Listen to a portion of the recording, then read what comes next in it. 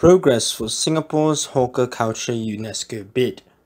What is UNESCO? The United Nations Educational, Scientific and Cultural Organization, or UNESCO for short, was established to further international peace through education, such as the promotion of heritage. Singapore's application to UNESCO was jointly submitted by the National Heritage Board, the National Environmental Agency, and the Federation of Merchants Associations, with the goal of having Singapore's hawker culture joining the Intangible Cultural Heritage of Humanity list. The list was created by UNESCO to give added prestige to living heritage like performing arts, festive events, rituals, and oral traditions. Why is this important? Hawker culture is a microcosm of our multicultural society, with hawker centers serving as important community spaces.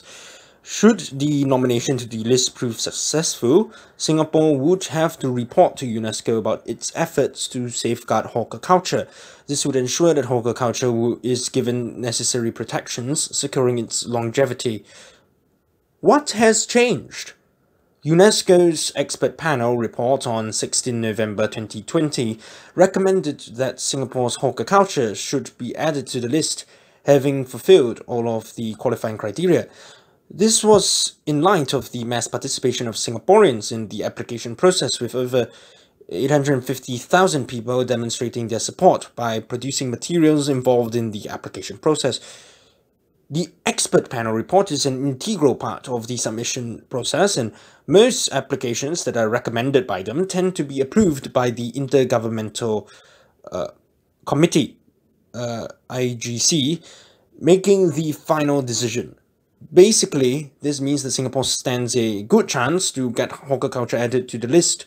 This would allow us to share this unique aspect of our society with the rest of the world. What is the impact on hawker culture? Hawker culture is central to Singapore's food security, as it provides affordable meals for locals of all ages. The survival of hawker culture is directly linked to the well-being of citizens. If hawker culture is added to the list, more youngsters will join the industry, bringing in fresh blood into the scene. This is crucial as the median age for hawkers is 59 and has continued to rise over the years. However, some hawkers still point out that prices set by suppliers have persistently increased, decreasing the incentive to join the industry. While they appreciate the effort and also wish for the application to succeed, some still are worried that it may not be enough to save the declining trade.